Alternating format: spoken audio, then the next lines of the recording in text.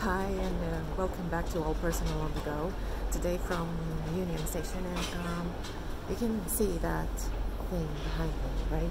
Saying Union Food Court. Union? No? Right? What? No, you can't? Maybe now? Okay. I hope you can see it now. So what we're talking about today is PowerPoint. The power of the point, right? The power of the point you're trying to make. So when you have some slides behind you, think of that as my slide. Make sure your audience can actually see it, because it's one of the visuals that you have in your presentation.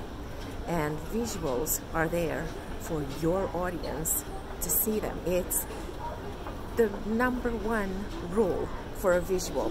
It needs to be visible, right? And it needs to help you make the point and give power to the point that you're trying to make. So next time when you have a point to make, a really important one, and you have some slides that you want to show, make sure they're visible. Have a fantastic day, and do make it all personal.